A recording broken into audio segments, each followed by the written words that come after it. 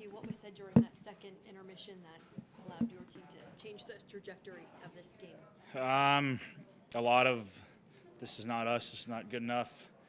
A lot of, my line wasn't good enough, but somehow we're still in the game. So, I've actually played here a few times, and that's been a similar game. We're down in the third and found a way to win it. So, I knew that it was a game that was up for grabs if we came out and played well in the third, and we definitely did that. What was the biggest factor in that third period that allowed you guys to overcome that 3-0 lead? I felt like we just had the puck way more. We were in their zone way more. More shots, more guys at the net, just more time with the puck and more confidence, I think. I don't know what our problem was in the first two periods, but in the third was a different team.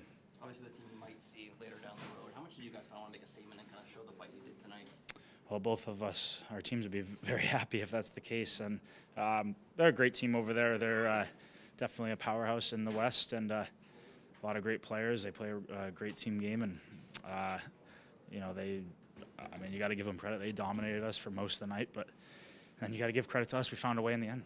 And a big part of that was the power play. It's been good all season. But what was working there in the third period in particular? It took us after that first one to feel it out and get back and get used to it. It's a little bit different the way they do some of the stuff, but just moving it quick, had the puck, didn't have to go 200 feet, that type of stuff that makes you have success. So we stuck with it, and it paid off in the end. And how big was Bob? It seemed like he spot you guys a lot of time. Yeah, he really did. I mean, even though it was 3-0, it could have easily been 8-0. Like it actually could have been. So he did a great job of keeping us in it, and we told him to shut the door in the third, and we're going to find a way to win. We did it.